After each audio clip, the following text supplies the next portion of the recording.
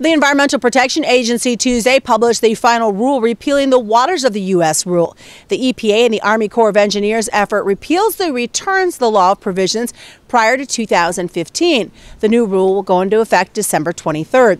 However, legal challenges are expected from environmental groups. First announced in September, the American Farm Bureau Federation at the time called the rule a victory for farmers and ranchers. Well, here's some good news about the environment. The hole in the Earth's protective ozone layer has shrunken to its smallest size in record since its discovery in 1982. Scientists say this is due part to a warmer weather condition in the stratosphere. Now, they also are warning that that doesn't mean the ozone is on a fast track to any sort of recovery at this point.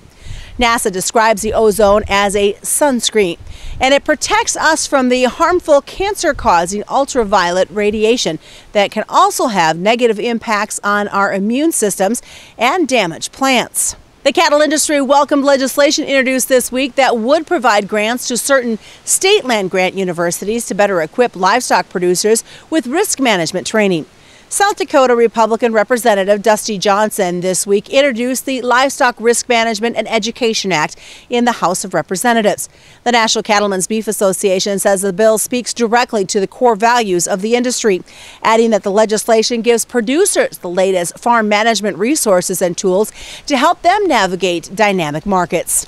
And finally, new legislation in the Senate would support rural health care providers to deliver high-quality care. It was introduced by Kansas Republican Pat Roberts and Nevada Democrat Catherine Cortez Masto. The Rural ACO Improvement Act would fix a glitch in the program. I'm Susan Littlefield on the Rural Radio Network. You already know that choosing clean-burning American ethanol blends at the pump can reduce risk to human health.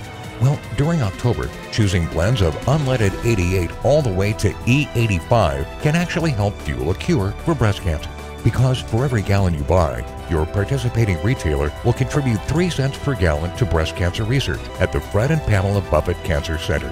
Visit fuelthecure.pink to find a participating American ethanol retailer near you. That's fuelthecure.pink.